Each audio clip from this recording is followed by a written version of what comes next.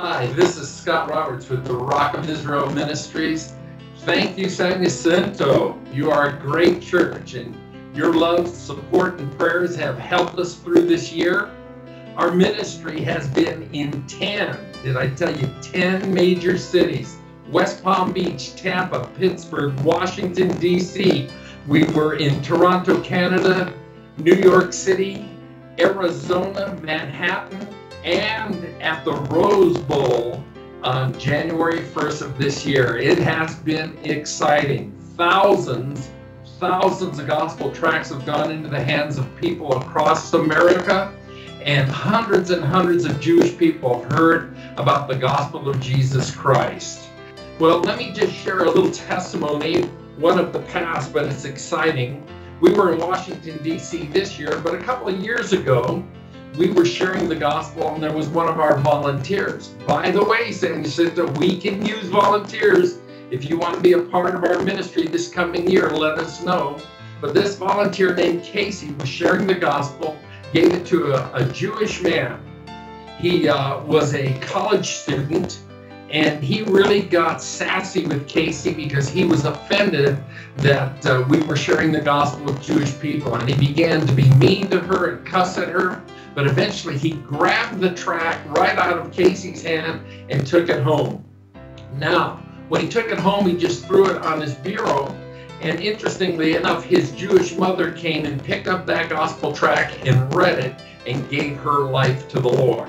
Well, that started chaos in the home. And the father and now the son were picking on the mother because she believed that Jesus was the Messiah. And they began to just bombard her almost daily, just rejecting her and scowling her for accepting Jesus as her Messiah. Long story short, a year later, she had been baptized and in the church when she suddenly died. Now that caused great sadness, not only in the family, but the son who brought the gospel tract home began to feel guilty.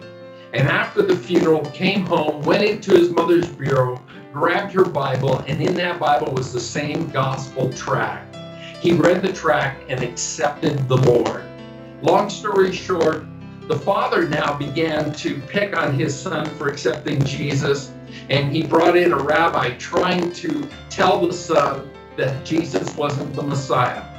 And in the middle of that hour-and-a-half conversation, the father stood up, told the rabbi to leave, looked at his son, and said these words, "Today I saw my son turn from a boy into a man. I need to know this Jesus."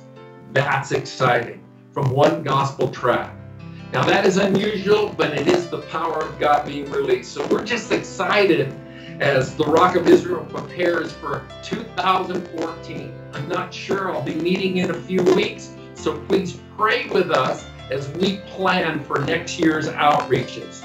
We again want to thank you for your love, your support, all that you're doing. And please continue to pray, because Jesus is coming soon. God bless you, San Jacinto. Thank you so much for helping us reach the Jewish people. Remember, there's 6.5 million Jewish people living in the United States. God bless. Bye-bye.